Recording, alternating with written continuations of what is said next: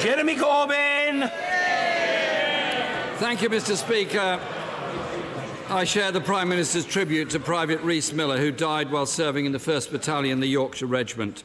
Our thoughts are with his family, his friends and, of course, the entire regiment. I spent the weekend congratulating the NHS on its 70th birthday in Nye Bevan's birthplace. And the message from the crowd there was, the NHS is great, let's fund it properly. And whilst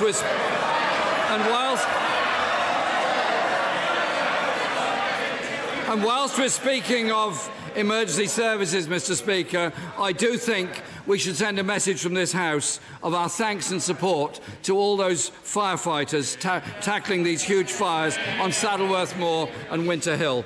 And, of course, I congratulate the England team on a fantastic performance last night. Wish them well on Saturday in the match against Sweden. Mr. Speaker, with fares rising above inflation, passenger numbers falling and services being cut, does the Prime Minister accept her failure on yet another public services, the buses?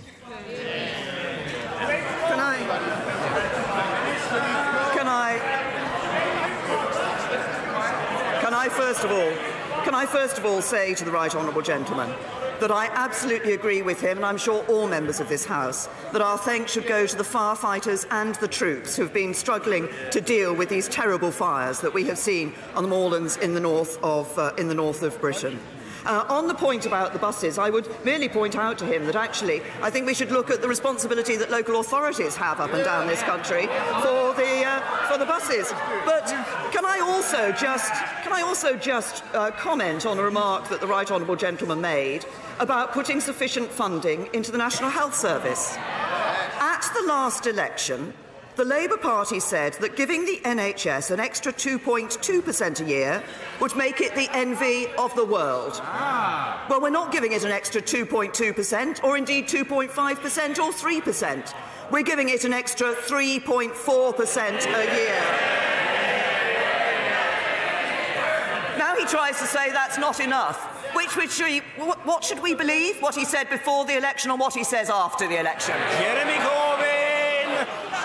Mr. Speaker, in case the Prime Minister had forgotten, my question was about buses.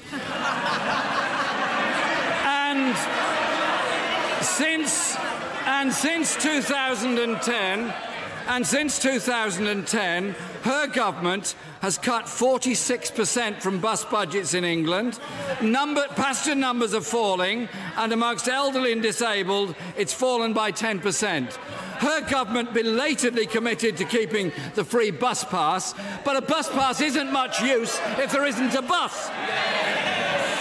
So does the Prime Minister think it's fair that bus fares have risen by 13% more than inflation since 2010? The right honourable gentleman. He says that he asked originally in his first question about buses. He did indeed, and I gave him an answer in reference to buses. But what he cannot do is simply stand up and make assertions about what the government is doing without expecting those to be challenged, which is exactly what I did on his funding for the National Health Service. What we have seen across the country, and it was right that we made that commitment in relation to bus passes. What we have seen across the country is that we are seeing that as people's working habits are changing, that we are seeing people less usage of buses around the country. But this is something that we work with local authorities on. There are many responsibilities that local authorities have in relation to buses, and I suggest that he ask some of those local authorities what they're doing about the buses in their own area. Corbyn! Mr. Speaker, under this government, fares have risen 3 times faster than people's pay. Bus users are often people on lower income whose wages are lower than they were 10 years ago in real terms and have suffered a benefit freeze. And this government, under their stewardship, has cut 500 bus routes every year, leaving many people more isolated, lonely and damaging our local communities. Does the Prime Minister believe that bus services are a public responsibility or just something you leave to the market? Can I say to the right honourable gentleman And I made the point on 2 occasions about the responsibilities that others have in relation to buses. So he might, for example, look at what the Mayor of London, who I last looked at was a Labour politician, is doing in relation to buses in London. But he talks also about the impact of fares on low-income people. It is important that we consider the situation of people who are on low incomes. That's why it is this government that introduced the national living wage and has increased the national living wage. That is why it is this government that has taken 4 million people out of paying income tax altogether. That is helping people on low incomes in this country. Jeremy Corbyn! Mr. Speaker, when Sadiq Khan ran for Mayor of London, he promised to freeze bus fares, and you know what he's done? Frozen bus fares. If she's concerned...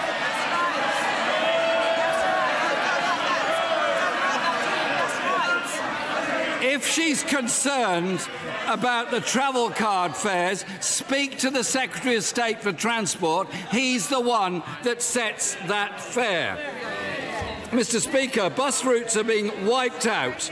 26 million fewer journeys made across the north of England and the Midlands under her government. So much for a northern powerhouse and a Midlands engine. Can we be clear? Does the Prime Minister think that deregulation of the bus industry, putting profit before passengers, has been a success or a failure? Can I say to the right honourable gentleman, he talks about what the Mayor of London has done. What have we seen on the number of people using buses in London? It's gone down under the current Mayor. But if he wants to talk about what mayors are doing, I'm very happy to talk about what Andy Street, the Conservative in the West Midlands, has done. He's extended free bus fares to apprentices and students. Jeremy Corbyn! Mr. Speaker, it'll be a Labour government that saves the bus industry and a Labour government that gives free fares to under 26-year-olds. Mr. Speaker, the truth is, since deregulation, fares have risen faster than inflation, ridership has fallen, and these private bus monopolies have made a profit since 2010 of £3.3 billion. That's what the Tories give you in public transport. The government has given Metro mayors the powers to franchise and regulate to secure better services. Why won't the government extend that power to all local authorities? To the right honourable gentleman that, of course, the local authorities do have some responsibilities and capabilities in relation to subsidising bus routes and fares, and yes, we have given those powers to the Metro mayors. But can I also say to the right honourable gentleman, he talked a little earlier about referenced what was happening in the Northern Powerhouse and the Midlands Engine. I'll tell him what's happening in the Northern Powerhouse and the Midlands Engine. More investment in our public transport, more investment in our roads, more investment in the infrastructure that brings jobs to people in the north and people across the Midlands. Jeremy Corbyn! It's a shame this government is so shy of giving powers to local authorities and instead more interested in cutting their resources. But, Mr. Speaker, under this government, bus services are in crisis. Fares are increasing, routes being cut, passenger numbers falling, isolating elder and disabled people, damaging communities' high streets, and actually leading to more congestion in our towns and cities. People spending more time travelling to work or school. It's bad for our climate change commitments, bad for our air quality. So will the Prime Minister at last recognise the crucial importance of often the only mode of transport available for many people and end the cuts to bus budgets and give councils the power to ensure everyone gets a regulated bus service wherever they live? The right honourable gentleman, I'll take no lessons from the right honourable gentleman in devolution to local authorities. Which party is it that has established those Metro mayors and given them those powers? It's the Conservative Party in government. Which party is it that is doing growth deals around the country, giving new responsibilities and local authorities? It is this Conservative government. And what did we see in the North East? When we were talking to Labour councils in the North East about them having a devolution deal, Labour council leaders in the North East rejected that devolution. That's what the Labour Party is doing. He wants to know what this government is delivering for the people of this country, for the North, the South, the Midlands, for every part of this country. Record high employment, rising wages, falling borrowing, stronger environmental protection and a Britain fit for the future.